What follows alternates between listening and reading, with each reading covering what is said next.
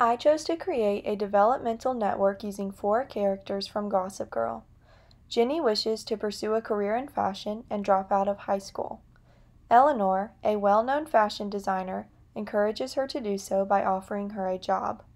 However, Jenny's father, Rufus, does not support this and tries to convince Eleanor to encourage Jenny to finish high school.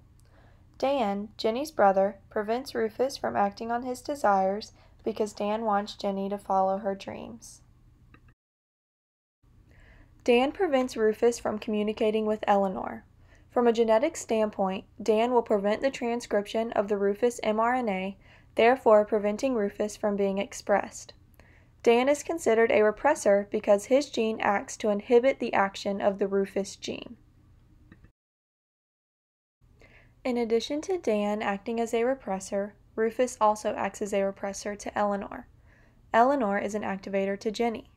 When all of the characters are wild type, as shown here, Dan represses Rufus, who would have repressed Eleanor. Since Rufus is unable to repress Eleanor, Jenny is transcribed. She is able to pursue her career in fashion and drop out of high school. As seen in the show, this causes Jenny to be very happy. In the case of a single mutant in which the Dan gene product is removed, Rufus is not repressed by Dan. Therefore, he is able to repress Eleanor by convincing her to refrain from giving Jenny a designer job. As a result, Jenny is not transcribed and has to finish high school. This creates a very angry Jenny because she is not able to pursue her dreams and drop out of high school.